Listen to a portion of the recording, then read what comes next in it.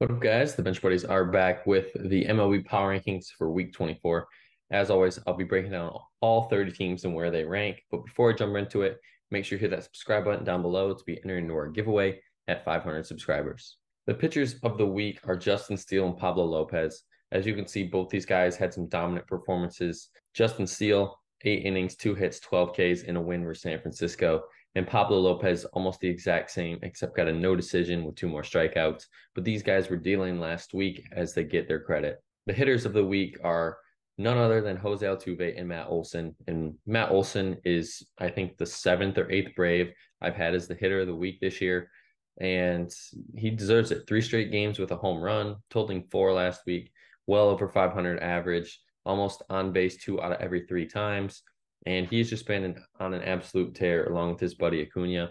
Then you got to add Jose Altuve into the equation.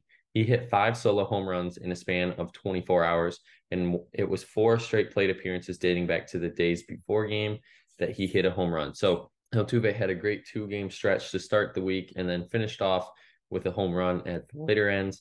But, he had a great week as well. The dogs of the week are the Baltimore Orioles.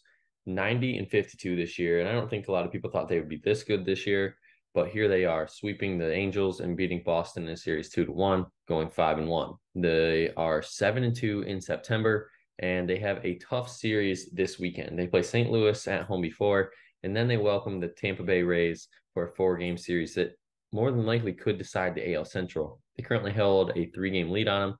And if you take 3 of 4 against the Rays, then this division might be over with the 2 weeks left to go come this time next week. And what are they doing to be this good? Well, I think it's your starting pitching. Yes, the hitting has been great, but the pitching has been very consistent and was the big question mark heading into this year. The duds of the week are the Colorado Rockies, 1-5 last week, 51-91 to both series, obviously, to Arizona, 1-2, and then San Francisco, they got swept. And you can't really win games when you only score 22 runs in 6 games. A little more than 3 runs a game isn't awful, but when you're giving up double that, almost, what's that? 7 runs a game is what you're averaging giving up. You're not going to win a lot of games. So this team is just yet again looking forward to next year. Here are the biggest movers. And obviously you can see Miami jumping up a lot in this week's rankings after beating the Dodgers on the road. Astros, Blue Jays move up. Red Sox, Mariners, and Rangers all fall down. And a lot of AL teams here. 30 through 21, not much changes, just a few tinkering here. Angels and Mets flip, while the Cardinals and Nationals flip. And I can confidently say that all these teams are now officially out of the playoff race. Yes, mathematically, they still have a chance, but do you really think any of these teams have a chance? The most likely team to possibly get in would be the Tigers, and they're 9 games back with I think 20 to go. So they have to win out, and the Twins are going to have to pretty much almost lose out. Then 20 through 11, you have a lot of movement towards the 15 and up. Guardians, Padres, Yankees all stay the same with Dominguez out. It's going to be tough for them to finish the year. Giants move down 2 after a mediocre week while the Reds stay put. Then this is where it gets interesting. The Red Sox and Rangers are both moving down. Rangers 2-3 week, Red Sox 2-4.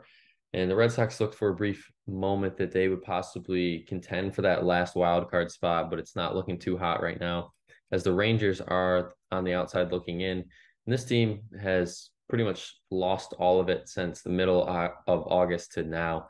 The Rangers are struggling to stay in the race. They're flopping consistently in that last wild card spot. So they just need to put together 2 solid weeks here, get into the postseason, squeak in there. The Diamondbacks, Marlins, and Twins are obviously all moving up. Diamondbacks looking good. They're starting to figure things out again after their 3-week, I guess you could say, hiatus of really just kind of falling back down to earth. Marlins kind of had the same thing going on for them, but as I mentioned earlier, they took 2 of 3 from the Dodgers in LA. So they're getting a huge jump up. And then the Twins, I'm finally starting to give them their credit. They're starting to win games and really put teams away and put the Guardians and Tigers in the rearview mirror.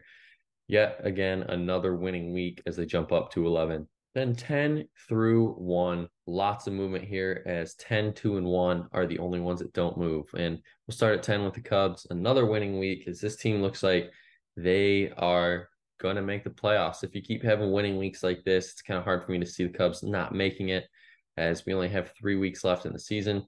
The Phillies, Mariners, and Brewers all moved down because of the great weeks from the Blue Jays and the Astros. Phillies are kind of concerning to me because they have a tough schedule to end the season. So could they possibly fall out? Same with the Mariners. The AL West is going to beat up on each other, and those Astros, Mariners, and Rangers all are right there in the mix. And then the Brewers, well, they really have the Cubs to worry about. That's pretty much it. I know that the Reds are kind of hanging around there, but it's really a two-horse race at this point between the Brewers and Cubs. And they do play each other, so that will be a series you'll have to watch when they do. Blue Jays, obviously, I mentioned, moved up and with the Astros, and they are looking like they're starting to get higher in that wild card race. They're pretty much out of the division at this point. It feels like 10.5 back from the O's. So they're playing for a playoff spot and hopefully trying to get that 4 seed. But once again, the Rays or the Orioles, whoever doesn't win the AL East, is going to more than likely get that 4 seed. So whoever is the 5th seed is going to have to play an AL East team. And looks like right now it's going to be the Blue Jays if things were to end today. Astros currently are winning the AL West by a game and a half over those Mariners. When they play each other at the end of September, the last week of the season, that could possibly decide who is going to win the AL West. Dodgers are moving down one, obviously, because they lost to the Marlins. But the Rays move up one because of that and their dominance last week, going 5-2, and they look like they're back, and they are 3 games back behind the O's. And as I mentioned earlier, those 2 teams play in a 4-game series this weekend. So if the O's go 3 or 4, take 3 or 4 from them, they're going to walk away more than likely with this division. Whereas the Rays do the other.